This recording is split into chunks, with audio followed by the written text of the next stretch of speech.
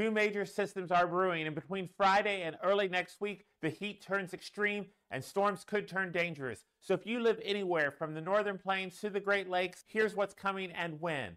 So let's dive right into our forecast. And we are going to start big picture. This week's forecast is shaped by two systems, one that's developing now and another one that is digging in by late week. Both are driven by the jet stream, high pressure across the southwest, and a deepening trough across the north. And as we begin our day on our Wednesday, we see that high centered over the Four Corners region, out across the Ohio and Tennessee valleys. We have that trough digging in with that northwesterly flow, bringing in those thunderstorms across the northern plains. We also see a little bit of a low pressure trough over northern California. That's going to move east as we begin our Thursday, and it's going to be a shortwave trough that ejects out into the Rockies, into the central plains, brings storms Thursday into our Friday, but then we watch that next trough digging across the northern plains as we go into Friday, into Saturday. That is going to keep our constant storm chances going through this upcoming weekend, and some of these storms could turn very dangerous. We're going to talk about that just a little bit later. So here we're going to look at the jet stream. Again, we see that little trough across the west that ejects out through the Rockies. The one across the Ohio Valley moves out, but we watch this for this storm development Thursday into Friday, and then up here with this trough digging in. That's our Friday into our Saturday storm. This one isn't as strong as we initially had thought it might be earlier in the week, but it still poses a severe, dangerous risk for the upper plains as we go into the upcoming weekend. And then right behind it, we watch yet another trough beginning to develop. That will skirt across the northern tier Monday into Tuesday of next week. So this pattern doesn't show any signs of slowing down anytime soon. In fact, if we look and we take each day by day, here's Thursday. We see this little shortwave trough here across parts of northern Colorado. That's going to provide the mechanism for storms across the plains on our Thursday. We watch that trough across parts of Alberta and Saskatchewan making its way south and east. Here becomes our focus of storms for our Friday. And look, we have the jet streak here, the valley, and then out of it we have diverging winds, which are indicative of strong developing thunderstorms and dangerous thunderstorms at that. And as we move towards our Saturday, that low moves across parts of Wisconsin and Minnesota. Still we have out ahead of it those diverging winds as the air parcels race through the jet stream and out in a divergent exit. So again, we have several days of possibilities of severe weather coming up. Friday and Saturday are our biggest concerns, and both the Euro and GFS models show a classic severe weather setup across the upper Mississippi Valley and possibly down through the Ohio Valley. We start to see this as we go Thursday into the day on Friday. The afternoon heating provides those storms. We kind of die that out as we get into the early morning, but then by Friday afternoon, we're firing new storms around Iowa, Missouri, through Illinois, even into Indiana. That's going to die out as we lose the heating of the day Friday night into Saturday, but then we're going to watch again for the reformation Saturday, this time across the upper peninsula of Michigan and down across the southern central plains, all associated with that trough that is pushing its way south and east. Storms could fire anywhere from Oklahoma into Texas by the time we get to our Sunday morning. In fact, if we look at our Thursday, the Storm Prediction Center has gone ahead and highlighted parts of eastern Nebraska, northern Kansas, and western Iowa for a slight risk of severe weather. As we go through the day on our Wednesday and we get closer to Thursday, I fully expect this to be upgraded to an enhanced, if not a moderate risk. And as we get into our Friday and Saturday, those maps are still a little too far out, day 4, day 5, so the models are still coming into some sort of agreement, but I wouldn't be surprised on Friday to see a slight or enhanced risk across the Dakotas, then as we go into Saturday, across Wisconsin and Minnesota, and possibly across Oklahoma into Missouri as we see the southern part of that system make its way through the central plains. And we will have the timing of all of these storms and their development and locations as we get into our Friday video. But let's walk through the future radar to time out those storm chances and where the impacts could be the highest. So we're here looking at the CAPE values. This is the measure of instability in the atmosphere. We see it explode across the northern plains Thursday afternoon, calms down Friday, but then Friday night it's here across Iowa, Missouri, Illinois. As we get into our Saturday, it's through the Ohio and Tennessee valleys, back through Oklahoma, and on Sunday, it is in that same general area. But as we get to Monday, we're going to watch another flare-up with that next trough digging in across the northern plains. Same as in Tuesday, Iowa, Illinois, Missouri. So we are going to see day after day and round after round of the potential of severe weather anywhere from the northern plains through the Ohio and Tennessee valleys back through Oklahoma and Texas. The reason behind this is we have a lot of energy, a lot of instability, and if we get enough lift, enough shear in the atmosphere, that can really spin up those storms as we make our way into the middle of next week. But before we get there, we are going to be talking about some extreme heat Meanwhile, parts of the southwest and central U.S., they are roasting. Temperatures will climb into the 100s and stay there for several days. And we see this on our Wednesday. We have 90s through Texas, 100s in Kansas, even 100s in eastern Montana, potentially the Dakotas, out across the desert southwest, 150, 120 Las Vegas. You're approaching 110 degrees. But where we have that trough across the Ohio Valley and the Northeast, temperatures here are being held down to the 70s and 80s. We have scattered afternoon storms across the southeast. That will limit temperatures in certain areas where the cloud cover is the thickest. Here we have 80s and 90s, 90s stretching their way all the way back up through New Jersey. And as we go into our Thursday, it is much the same as that trough continues to influence the weather through the Great Lakes and Ohio Valley into the Northeast, 70s and 80s. The Southeast, you're still dealing with those scattered afternoon thunderstorms. But look across Kansas. We are warming well into the 100s, mid-90s all the way up into southern Manitoba, far northwestern Ontario as we begin our Thursday. But right behind it, as that trough begins to move out of Alberta into Saskatchewan, we have 40s, 50s, and 60s. So we're definitely going to get a clash of the air masses across this area as we go into our Thursday. But the desert southwest doesn't really change once. But even the interior of California is warming up. And we see that on our Friday. 80s and 90s across the south, across parts of Texas. But here comes that cooler weather across parts of Wyoming into the Dakotas.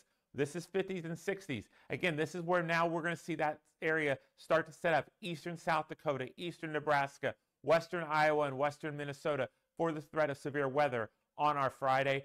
Out east, we are warming into the 80s and 90s, but we can even see near 110 degrees as far north as Northern California, near Sacramento, for our Friday as we end this week. The deserts, you're cooling down, albeit slightly, to about 105, 110 degrees.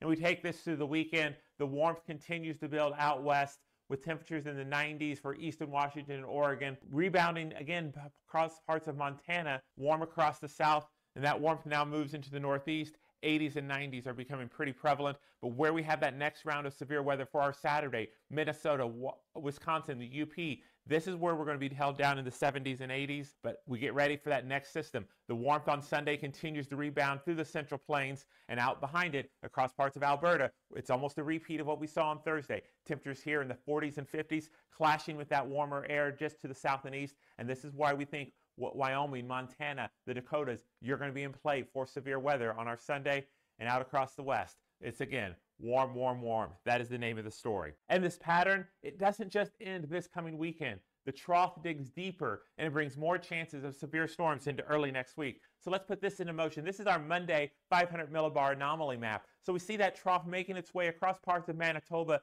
into Ontario. So we have somewhat of a zonal flow, that we are getting a little bit of ridge out west.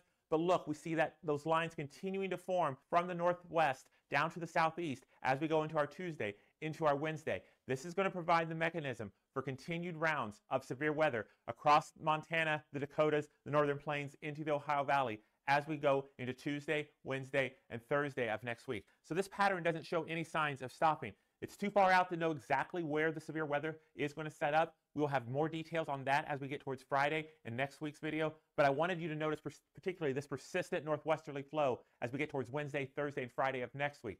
That keeps our storm track very active across the United States as we make our way into the third weekend of July. And the thing also that I want you to notice is, look at this. This is 24-hour plots of total precipitation. And so we see as we go into next week how that rainfall moves from Montana down through the Dakotas, down into the Ohio Valley. So we're going to see this rainfall almost in a pretty much a steady line from Monday down through Thursday in the same area. So we could see some significant rainfall across this area, which will help the drought situation. And we expect to get an updated drought monitor map for the United States on Thursday, and we will bring that to you in Friday's video.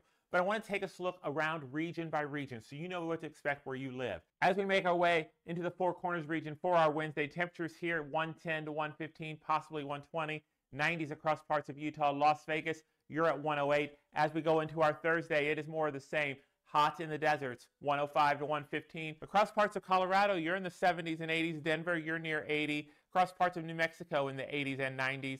This is almost a repeat pattern as we go into our Friday. Warm in the desert, though, cooling down slightly into the 105-degree range instead of one. We'll take anything that we can get. But in terms of precipitation, most of that is going to fall across parts of eastern Colorado and eastern New Mexico as we go through our Saturday evening. Here we can see isolated pockets of 1 to 2 inches of rain, even in the panhandle of Texas. Where you get under the right thunderstorms, you could see significant amounts of rain. As we look across the Central Plains for our Wednesday, I notice here parts of Kansas, we're 100 to 105.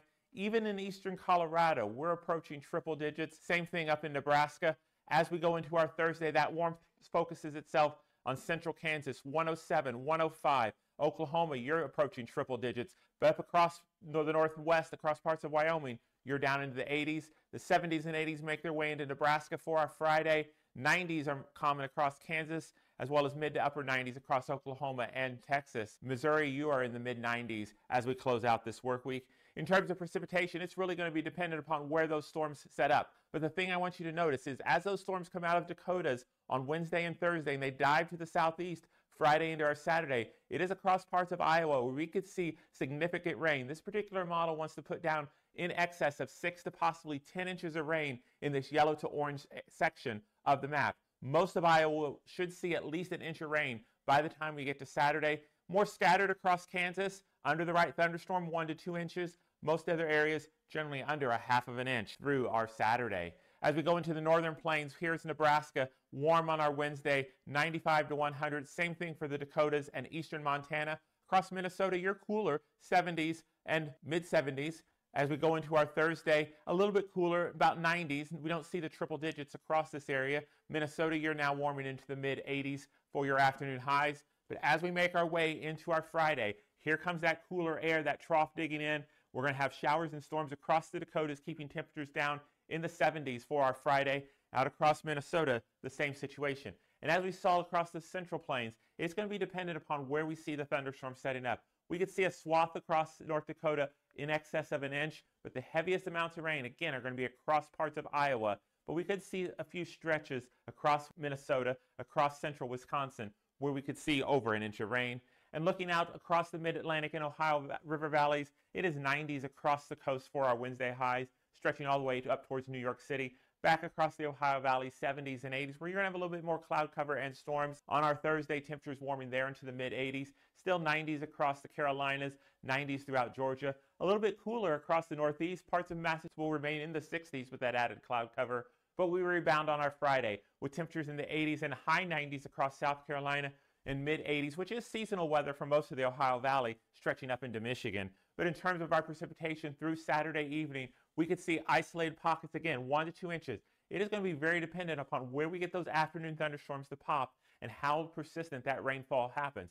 But I do want to draw your attention here across parts of Maryland into New Jersey, into Delaware. Here we could see some persistent rain through the next several days. That could lead to some rainfall amounts of 4 to 6 inches of rain in this part of the country. Something we're going to be definitely watching and keeping an eye on here at the Weather Farm.